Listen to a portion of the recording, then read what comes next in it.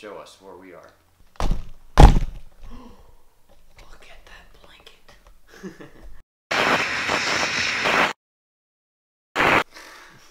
This dude is absolutely nuts. Yeah. Alright.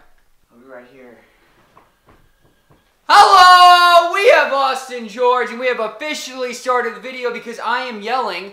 Today, welcome to the Logan Show.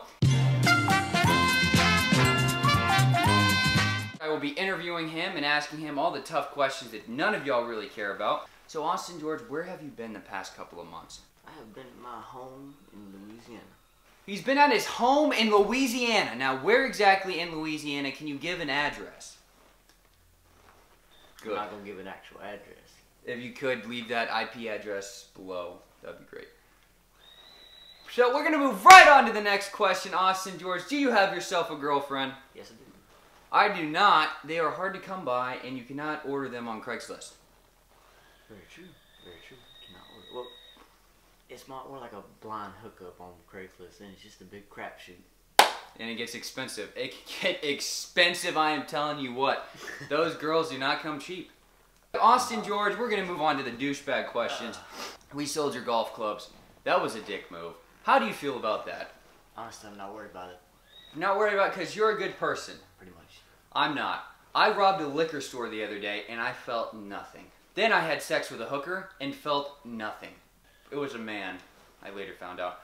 So, Austin George, you were a part of Regular Dudes for how long? About 7 months. And after that, would you say your life took a huge decline or an upgrade?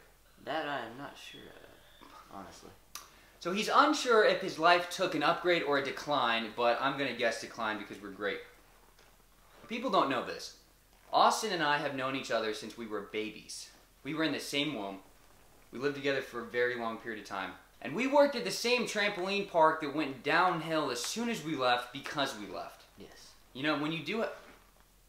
This is my show!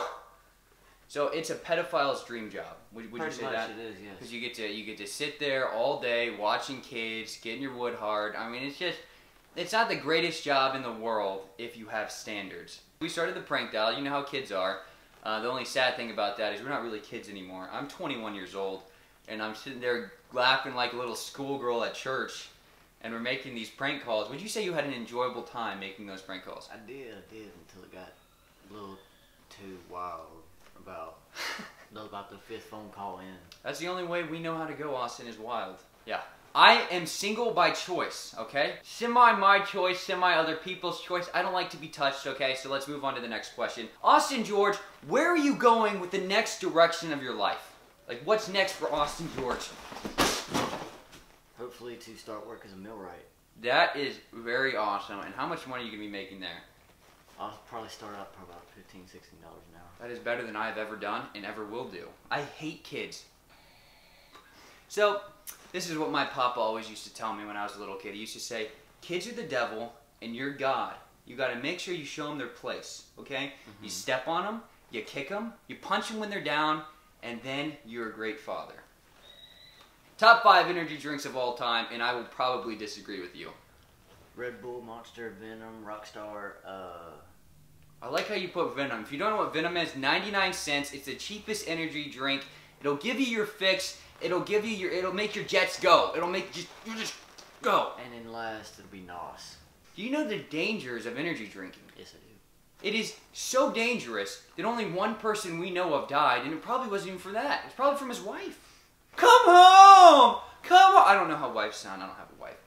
Oh, come home to me! And his head exploded. That's what my assumption is. It had nothing to do with the energy drink.